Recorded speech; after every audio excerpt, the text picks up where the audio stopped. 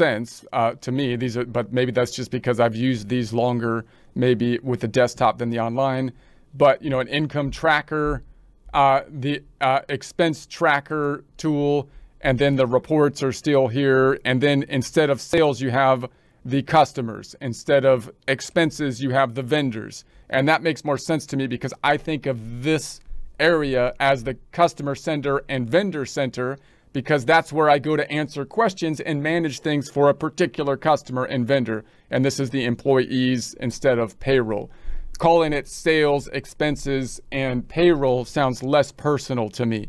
If I'm going into here to answer a customer question, to me it seems like I'm going into the customer center to help me deal with my customers instead of going into the sales center, which sounds like I'm not dealing with a human being or something. I mean, it just sounds, but in any case, it's different though, but it's all just like all of the tabs. Whenever they change something, they can change the name to whatever they want, but it's still the double entry accounting system. So everything basically works the same way. So you can toggle that on or off if you want. I'm going to toggle it back off, and so it looks more like the normal QuickBooks Online, QuickBooks Online that is.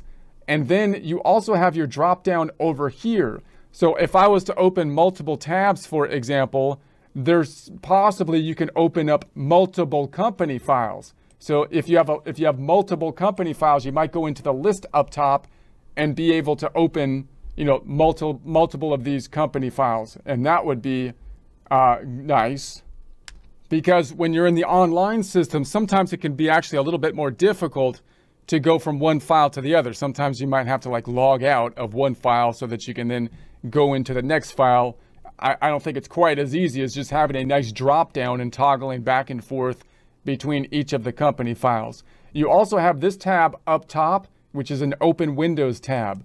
So if you're used to the desktop view, it used to show the open windows on a side panel over here. And I think that's still kind of nice, right? So I can toggle between these two tabs up top this way. So I sometimes that's easier to see possibly than over here.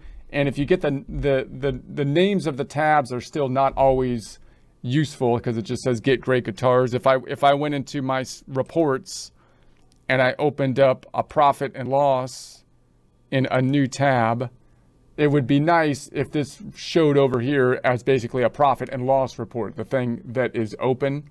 But it's nice that it at least has it in another tab, and you can toggle between these two tabs and see an image up top of which report you want to be going to as you hover over it, which is a little bit better than the tabs up top here, because you just have to memorize. That's why I always put the balance sheet and then the income statement, because if I had like a bunch of tabs up top open, then I have to actually go do it and go into each one of them to see which one is doing what. Whereas hovering over them over here might be a little bit faster to be toggling between them.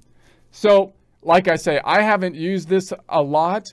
It seems relatively new to me. I haven't seen a lot of people talk. I haven't seen anybody talk about this, but I like it. I think it looks nice. I think it's easier to open. You might be able to log in a little bit longer. You can switch to the desktop view, which, if nothing else, can bring you to that home page that has a flow chart within it.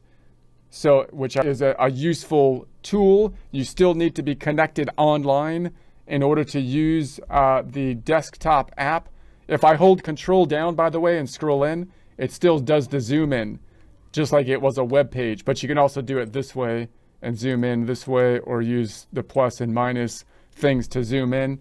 So yeah, I'm liking it, but give it a shot. We'll be going through the course with the online on an actual online rather than the desktop app, because that's the way most people will connect to it, I believe.